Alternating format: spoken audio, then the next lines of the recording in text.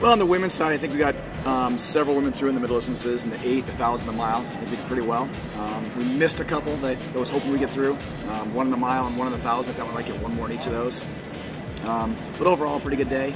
The DMR obviously went really well, and then we came up a little short in the 5K. On the men's side, we got Malik through in the 60. That was good. We got Brandon through in the 600. Brad through in the 800. A couple through in the 1,000. 3 through in the mile. So those were all good, but we were hoping for a little more. And I think where we really came up short on the men is in the 5,000. We were hoping for 20 points. We got 9. So that's a big hit. Jacob did a great job. Got second. He's become very, very consistent, and I guess a really good field. Got second place. So real proud of him. And then obviously both DMRs were awesome. We had some good and we had some bad. We're hoping for a few more points with the women in some of the distance events, a few more in the middle distance events for the men. But we also had some really good highlights. You know, Jacob got second in the long jump, which is great for us. You know, of course, capped off the day with the DMRs both winning. That was huge.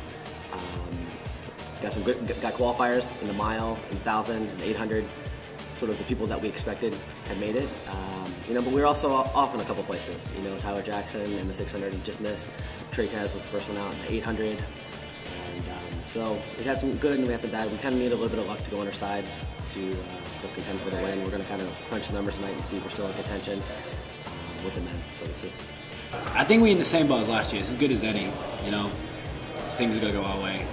Things are going to drop from Texas, and that's just a flip of the coin whether that happens, but I feel like we can do it. You know, we've got some people in places we didn't have last year that we weren't expecting to, so maybe we can pull something out of the bag that we weren't expecting. Actually, I feel really confident overall, and the girls looked really good ice racing today.